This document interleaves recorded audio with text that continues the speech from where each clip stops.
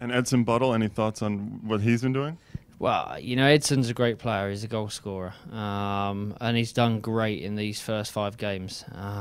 Scoring the goal, scoring every goal that the Galaxy have scored. So I'm pleased for him because he works hard. He works hard on the training field, and it shows off. It shows to kids that are watching that if you work hard, then you get results. You think that he should get a look at the national team? I hope so, especially, it's a big year for every country that's involved in the World Cup. So, I hope Eddie gets his chance. He deserves it. If he carries on scoring and impressing people, then without a doubt, he'll have a chance. Manchester United, obviously in a massive race with Chelsea right now. How do you think this is going to play out in the last couple of weeks?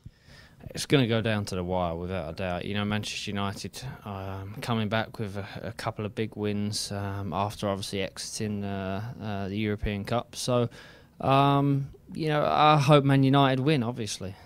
But Chelsea have done well. They've got a great manager there, and they've got some great players as well. So, without a doubt, it's going to be an exciting end to the season.